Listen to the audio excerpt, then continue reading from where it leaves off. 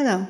Today I'm going to show you a quick tip on how to convert a mesh object back to a regular path object. We have an object that consists of 3 different mesh objects.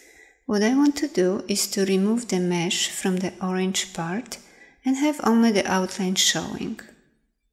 To do that, go to the Selection tool and select the mesh object you want to convert.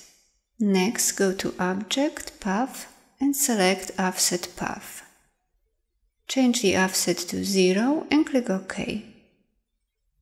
This will create a new object which matches the outline of the mesh shape, and the mesh object will be preserved.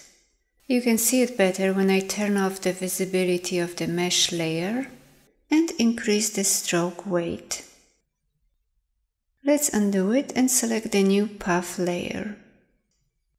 Now you can move the individual points, add a fill, and modify your shape any way you want it.